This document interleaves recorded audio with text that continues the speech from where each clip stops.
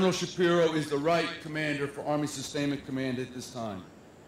This is why I am confident that he will take the ball from Duane Gamble and move it even further down the field. I tell people all the time, Steve Shapiro is the best 2-star or below logistician in our Army today. I asked General Perna for a few minutes, sir, what's your commander's guidance? And he said, and they kind of knew it was coming, he said press, as he's prone to say. And that means, to me, that meant keep on doing what Duane's doing.